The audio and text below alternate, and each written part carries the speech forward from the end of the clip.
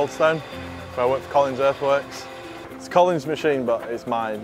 I'm the driver, so it's nice to have your own machine. Since I started, I've just been a rubber duck driver, so a bit of everything really. Small earthworks bits of civils work, infrastructure work, everything. We cover everything. I worked on the East Midlands Gateway project, then I'm currently on the Northampton Gateway project. So my last machine was another Volvo 170.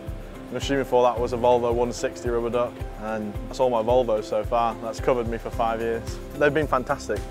I've never really had any serious issues. It's always been something that's like just a small issue. So I spent quite a few hours on the last machine, and that was another custom machine from another driver. So this is 4.5 years of spending time on the last machine, and then be able to have a bit more capability here and there where I thought I lacked it in the last machine. So the whole machine is specially spec'd, to be fair. So I've got a full light bar package with extra beacons all over the machine. So there's 21 work lights on the machine, and then there's another 2 to go on. Flotation tyres on. Should give them more capability for on and off-road. So as soon as you get off-road, you're not going to struggle anywhere. New Encon tilt rotator that we had on, to all top bottom with a high flow attachment, so we can run flails and breakers, and if we ever wanted to do it. There is a lot of other things on the machine, but it's a very, very long list. We took the jack legs off to reduce a bit of the weight as well. So this is the back of the machine. We took the jack legs off the back and swapped the blade from the front to the back for towing our trailer.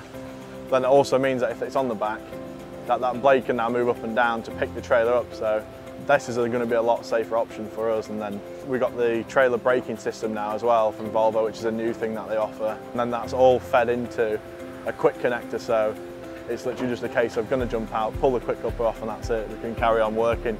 Everything we've done is to try and make the machine a lot more versatile, and I'm looking forward to getting it back on some roadworks, even just sometimes on a bit of loose Type 1 or loose stone or anywhere. The tyres are going to help quite a bit, so I'm actually looking forward to just getting back on the project I'm on now. The new seat's lovely. They've upgraded the seat, I think. Even with a heated and air-cooled seat, you can now change like the temperature of the heat in the seat, and then you can change the power of the fan for the cooling in the seat, and that's a really nice feature. And it is nice to have somewhere comfortable to sit. It is important for operator comfort. So everything's integrated.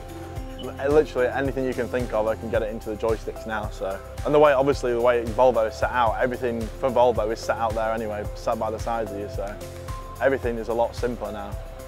If you're speccing it for yourself and try and do it the best for your work, then you want it to all be sort of exactly the way you want things. So had to have a custom set of joysticks done because of the vertical roller, and it's worth every penny and all the effort of doing it. So yeah, I'm very happy, very happy with it.